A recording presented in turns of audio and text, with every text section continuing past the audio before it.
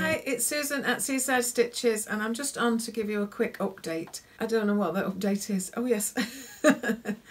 Thank you for watching my channel, and you're very welcome here, and I really appreciate you being there, so thank you.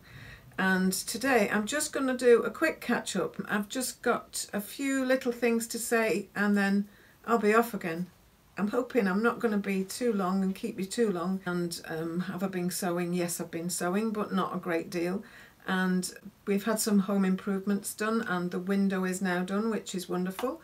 But I just wanted to just give a quick update because I've not been on. Sorry, I just noticed the clouds are absolutely wonderful. If I get a chance and if I remember, I'll just take a picture of that, because it is like a picture window, and now look through it and there is a picture of wonderful skyness. Okay, so I haven't done much sewing recently because the place has been upside down a bit, because we had to take some furniture down so that they could get in to fit the window, etc, etc. So everything's been in a bit of a muddle, but that has actually helped in a way, because I've resorted yet again. I've resorted my room, not massively, but just gone through boxes that things had just got put in while we were waiting for this and that, and I've managed to sort quite a few of those and reassign them to different places, so that's been good. I did say I would come back and explain about which cotton fabrics that I bought on a little day out, or a couple of weeks out of buying things for bag making. Investments, really, I could tell myself, for bag making and gift making and things that are not garment related. And I haven't managed to do that as a video. I've been taking snaps here and there, and I will put some footage in my next video about that. But one day I just spent washing and ironing fabric, and and I still have quite a few left to iron, press, whatever. I always wash my fabrics, even if it's not for dressmaking. I wash bag making, quilt making, anything that has come from somewhere else. I don't know where it's been, I don't know what it's picked up, I don't know what I would be transferring, and I just prefer to know that I have washed it and pressed it in a manner that I feel is clean, with some integrity, that I'm not passing on stuff. Anyway, it doesn't matter, I'm not going into it. I don't want to do loads of editing, which I say every time, but I always end up with quite a lot of editing. But anyway, so I haven't done much in the way of bag making. I've done lots of sorting, I've done lots of put things in little kits, if you like, of what fabrics I'm marrying to other fabrics and what hardware needs to go with them, or binding or notions or anything like that. So I've been doing a bit of that. I've been finding though that I'm having problems. It's something that I get, it's not something I need investigating, but I've been having problems cognitively with sequencing. So just a little example is that I found the toile for the Bakerloo top that I made a few months ago, and I decided to go into the bathroom because, oh, I have my own ensuite, you know, in my sewing room. Yes, because it was my bedroom. Anyway, I went into the bathroom because that was warmer in there, and because that's the other thing, we've been having several climates, because at the front of the house we attract the sun and we get our own solar power just from the sun through the windows. But at the back of the house it's quite blustery and we don't get the sun much. It kind of travels across and doesn't get round that side to actually send any sun in, but never mind, that's another story. So I nipped in there to try it on. I had a cardigan, a button-up cardigan and a polo neck on, and so I took off my cardi, took off my polo neck, and in the process knocked off my, I think I flicked an earring out or something, did something that distracted me, put the earring back, did whatever it was, and the next thing I know I am buttoning up my cardigan again. So all I did was take them off and put them back on again. Not actually do the process that I was intending to do, which was try on the toile. And so my life has been a little bit like that lately. So I just thought I'd share that, and I'm sure some of you may understand what that's like, but others of you are just going, what? Anyway, so I haven't been able to trust myself to make big decisions about what I'm actually sewing and how I'll go about it. That's basically why I'm telling you that. And so we got the window in. Alan managed, the radiator arrived. We managed between us to get it fixed on the wall. Well, he did most of that, but he managed a way that he wasn't actually lifting. So he has managed to get that all working now, connected, working, and we do have a central heating system. Not that we can afford to put it on, but at times we are limiting ourselves to an hour here and there or whatever and timing it, as many others are doing in this situation.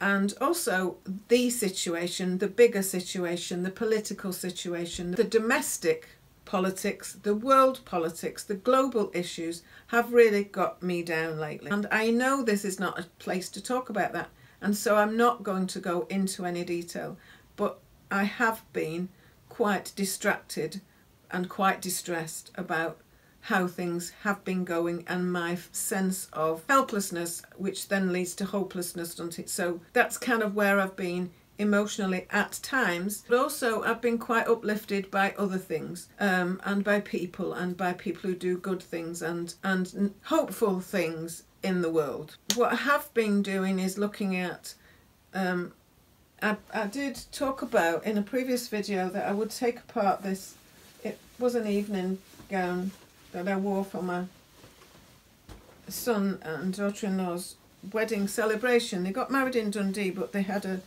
do in the northwest for family and friends that could come to that. And we've got lipstick on it now. So I've took the bodice off, and actually there is not enough fabric in it for me to make a kind of kimono style dressing gown kind of a thing. So I'm not quite sure what I will make with it. I'm practicing on the bodice that I did unpick. I am going to practice how easy or difficult it is to sew, and I really don't know what to do with it, and I don't know that it's something I want to rush at before the 31st of October. I would like to take part in the challenge because I do upcycle quite a lot of things, but I'm not sure if this is going to be the thing that I do. And I did have, under my bed, I have some plastic boxes with lids on, and I've got dresses that don't fit me anymore. And there were two that I thought, well, the dress that I actually wore for the wedding, I was going to upcycle that. I'm talking in the past tense now because I got it out, I've taken photos of it, and I have thought about what I could make with both of them. And probably they would both end up as project bags, which is fine. And I worked out how I could keep the pleats in one for the bit of the gathered bit on the project bag that I like making, that is a Debbie Shaw's make. But then yesterday I just thought, well, how far away from fitting me are they? Well, so one of them has gone back into, I mean, I've had it years and years, but I used to just love it. It's really bright and stripy and colourful, and I could wear, because I don't like my arms out, I would wear a top underneath it, like a long sleeve t-shirt, and dress it and style it with a cardigan that matched, because there were so many different colours in it. I think I've got a photo of it, so I will pop it in if I get round to it, because I just can't make this complicated.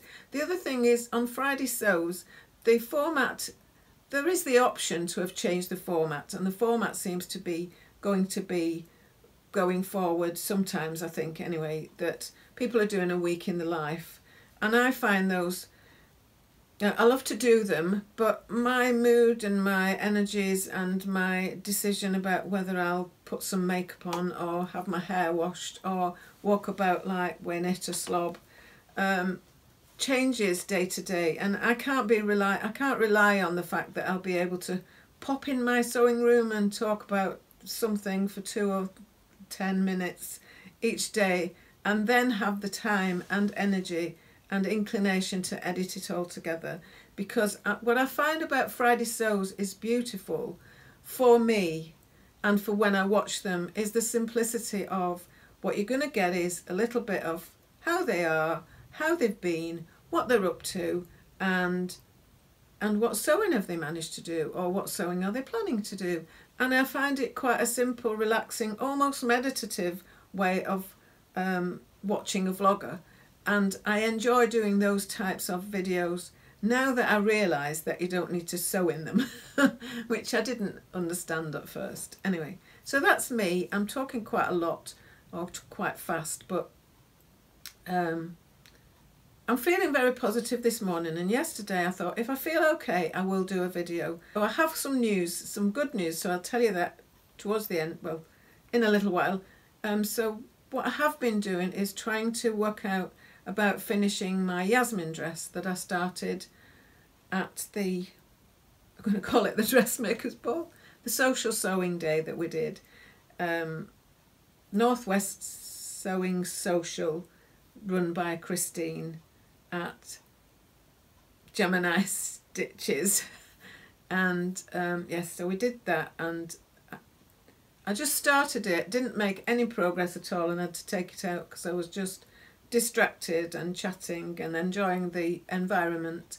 And I've now got back onto it and putting it together gently. And again, I'm not rushing at anything because I can't necessarily follow my thoughts. The other thing is I just want to thank the people who left anything on the swaps table, because I made I've cut out a toile for the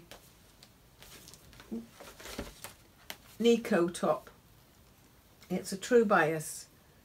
It's kind of more or less, people are saying it's more or less a similar thing to the Freya top. Doesn't look like it on that. Ooh. Oh, doesn't look like it on that dress, but it is. That's, you can have that very kind of cut in whatever, but that is the, you've got two choices really. So I want to see how it fits and then how I will need to alter it, because usually I need to add a low bust adjustment, and I wasn't aware. I was very gratefully I am to Sew Amelia, at Sew Amelia, who mentioned this one time, and it's ages ago, and I bought it. I didn't realise that So Hot, that sells loads of quilting things and bag making things and is floor to ceiling like a big department store of craft cottons, also sells dress patterns, garment patterns and things. So they've got quite a wide range, and so it's just down the road. I press whatever it is buy now, and I've bought it and I can go and collect it, and that's great. So again, I'm saving on postage, so I like that, and I'm saving on it travelling across the country, so I like that too. Yes, so I'm happy about that, and I don't know what else I was going to say. Oh, so thank you to the people who left stuff on the table, because I've cut out a toile for that with some of that fabric, and that was good, because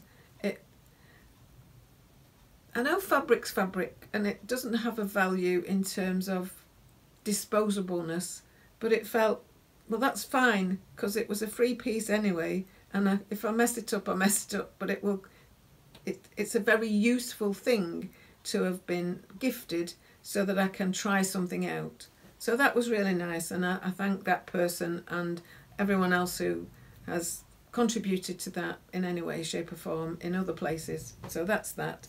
I don't know if I've anything else. I'll just go to my good news and then I'll finish, because I don't know how long I've been on, but it's enough for me.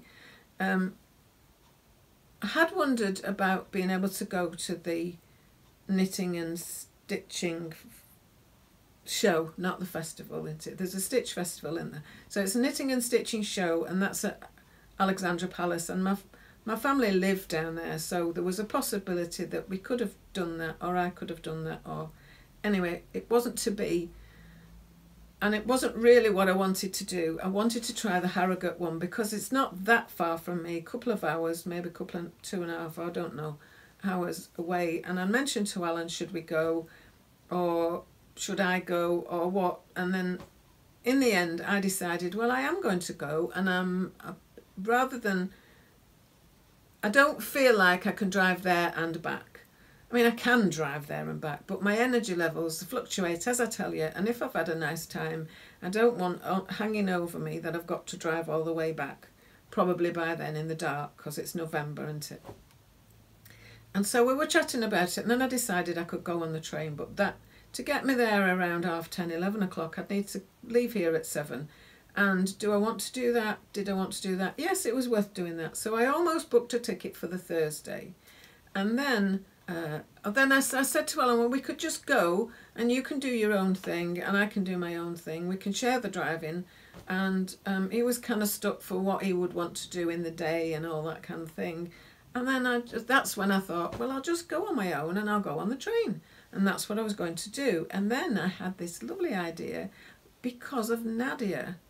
And Nadia at Stitch and Style by Nadia, or with Nadia, had mentioned something about her sister coming round and her sewing with her and that kind of thing. And I thought, oh, our Leslie's off on Fridays. And I wonder if she would come with me. So I rang her. And within 2 hours, because she's very organised and she's quite a bit younger than me, and in 2 hours we had arranged where I would pick her up and where we would stay, and so we're going on the Friday. And that's marvellous, but that means we will be able to go in also on the Saturday for some time. So we've got a 2-day ticket. And I am beaming about it because we very rarely spend time together now. Our connection in the more recent years, like in the last 10, 15 years, have been in looking after my mum, my dad and my mum, and then my mum. And then we had kind of a brief, like 2-3 months of where we were, maybe 4 or 5 months of where she had a relative over here and we had a connection there, and so we saw each other quite a bit then. But then that's kind of drifted off now since we're not looking after my mum. So it was just really nice that she fancied going, and then she told her daughter, and her daughter said, she said, oh, Cheryl laughed. And I said, why? And she said, because she thought, knitting and stitching show.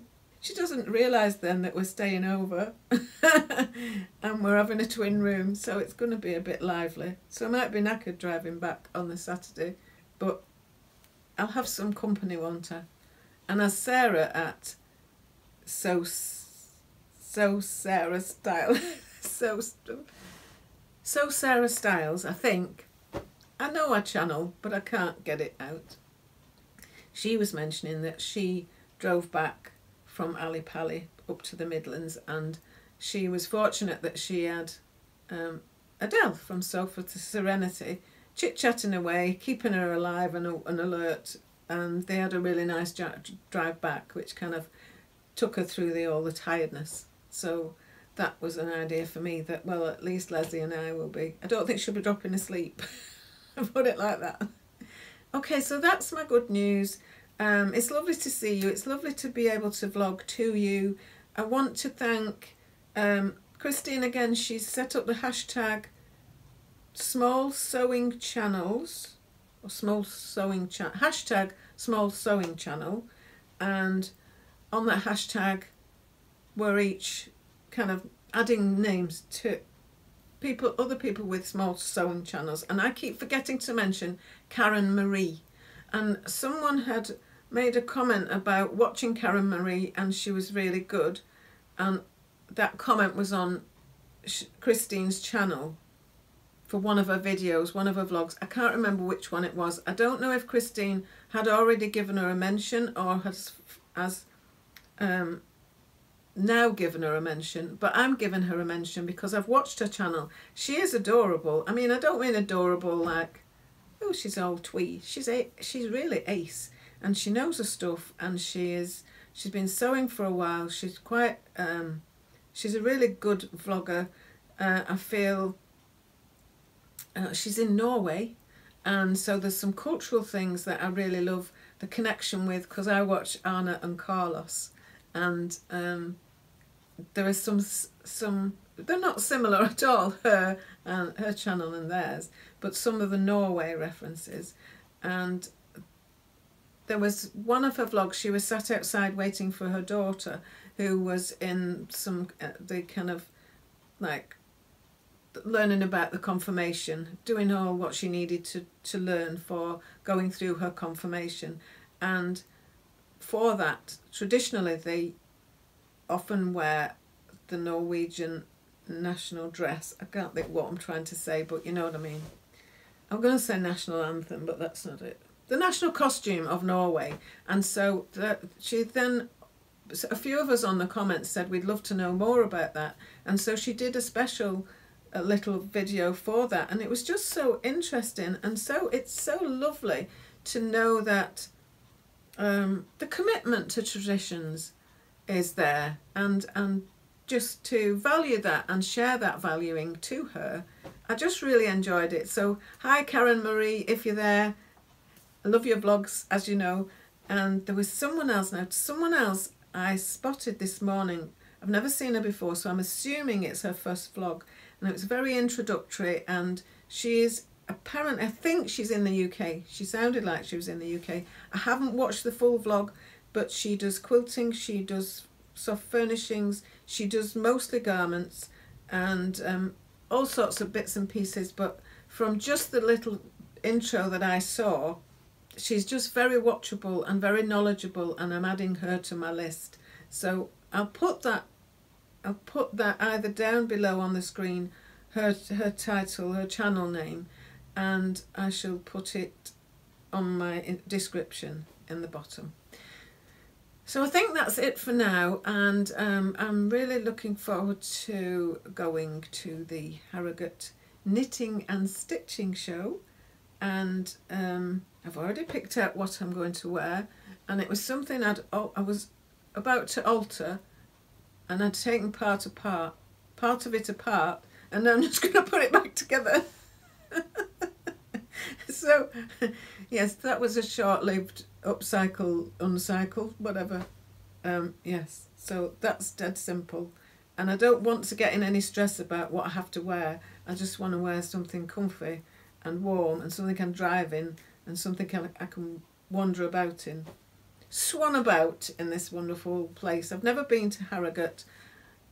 I don't remember ever getting out of the car at Harrogate. I think we've driven through maybe once in whatever life I've had. So, and we've done the outskirts as we're going through up to York or somewhere else. So I'm really looking forward to that, and yeah. So I'll leave you with that in my excited mode. Okay, thank you for watching. Thank you for being there. If you'd like to subscribe, it would be wonderful. If you just give me a thumbs up if you've enjoyed seeing me today. If you've got any comments that you'd like to leave, I'd be appreciative. And well, happy sewing. Look after yourselves. Bye for now. Susan at Seaside Stitches signing off. Bye.